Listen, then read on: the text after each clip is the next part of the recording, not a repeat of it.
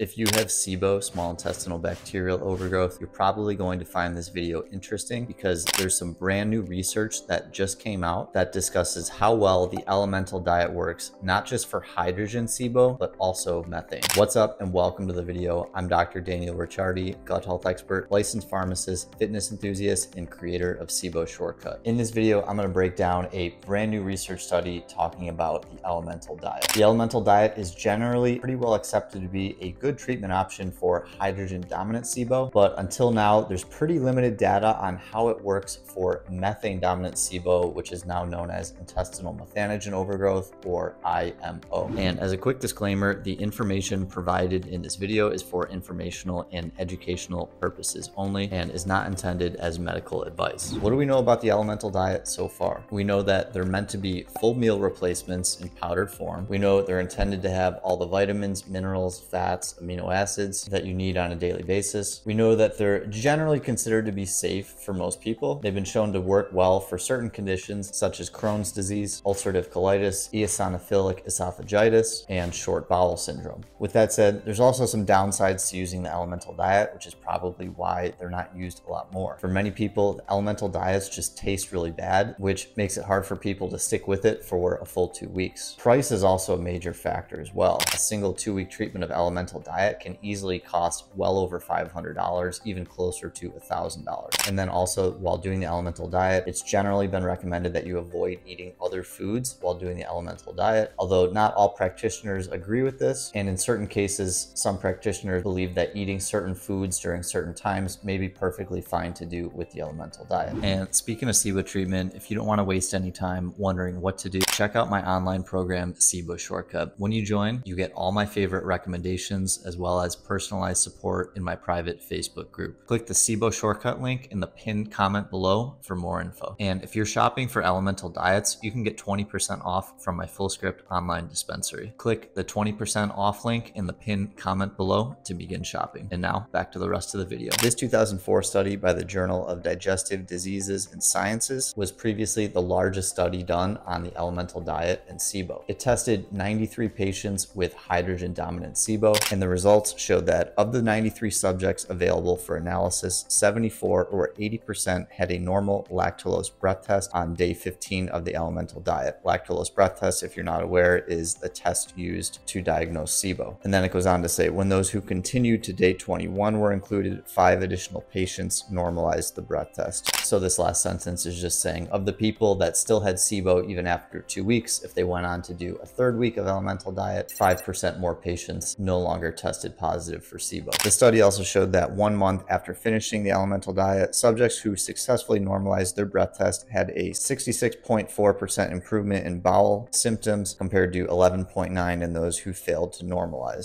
So this is basically saying patients who did the elemental diet, who cleared their SIBO, they felt about 66% better in terms of digestive symptoms. Whereas the people who were still positive for SIBO after doing the elemental diet, they only had their digestive symptoms improved by about 11%.